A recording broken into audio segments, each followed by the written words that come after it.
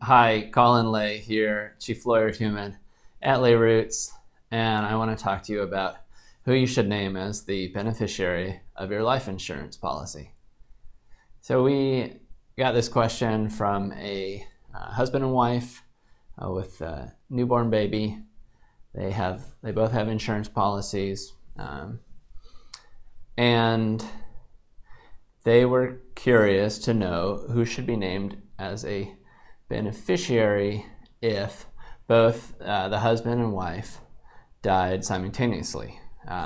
So one of the biggest mistakes we see people make is they name their minor child as a beneficiary of their life insurance policy, usually a secondary beneficiary. So the spouse will be the first beneficiary, the child will be the second one. So that's a mistake because children can't, or minors under the age of 18 can't inherit property.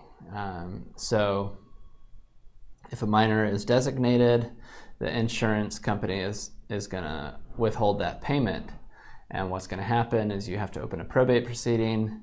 A financial guardian is going to be appointed, a professional fiduciary, and they're going to be paid to look after your children's money, charging $50, $75, $100 an hour to look after this money until your kids are 18.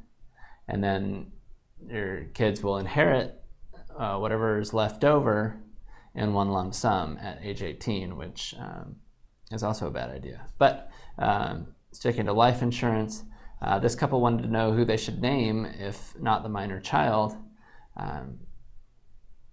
The question was, could they name their parents or the long-term guardians? Because those are the people who are going to need the money. The long-term guardians, the parents are obviously somebody who they trust, who would spend the money for the children's need. It could be safe in that sense. So it's a possibility, but there is a big drawback in that, one, it becomes their money. It becomes either the parents or the guardian's money. It no longer belongs to their minor children. And that might be fine. They might spend it in the child's best needs, what have you. You trust that they're not going to run away with the money, take a nice vacation, buy a new house for themselves, something like that. But the problem is the money's not protected for the children. So say they leave it to their parents, maybe the parents get in a car accident, and the other person who was in the accident sues them for some crazy amount of money, and their insurance doesn't cover the full amount. So they're going to see this big honey bucket of a insurance policy payment, and they're going to go after that. And since it's their parents' property, it's totally available to lawsuits, to divorces if they're married. So that money could be lost, and then it wouldn't be used for the benefit of your children. So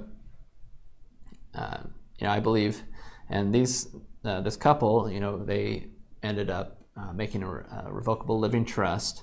You basically, you make the trust the beneficiary of the life insurance policy. So that way the money would be paid out to the trust, and then the trustees would have the immediate access to that money to use it for the benefit, for the care of your children, without the worry of that money being lost to lawsuits, divorces, or unwise spending, something like that. So that's the answer. If you've got a life insurance policy, best not to name a minor child as a beneficiary.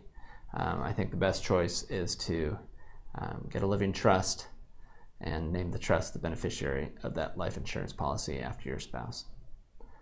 So if you have any questions, please send them our way. you can send them to support@layroots.com.